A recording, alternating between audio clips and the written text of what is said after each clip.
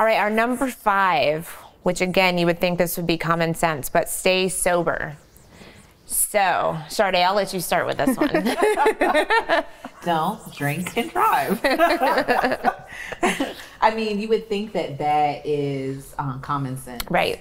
But when you're down here and you're trying to have a good time, and like I said, so many of our tourist areas are just congested with bars and restaurants, you take that gamble and it's not worth it. One, for your safety, but for the safety of others. And just if you're going to drink, you're going to have a good time, you know, don't ride your motorcycle that night. You're here all week. You're here all week. You don't want to waste your week and waste your life, you know, dealing with that. And it's bad. And everybody's down there drinking a beer and jumping on there. Uber, Lyft, there you ride go. with your friends.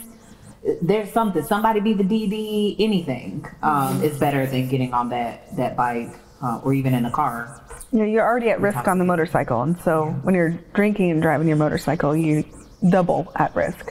So, and it's kind of a community responsibility too. You know, if you have your significant other or your friends or even the bar, now that we have these dram shop cases, it's kind of everybody's responsibility to make sure that people are not being overserved, right? yeah, look out for each other. When life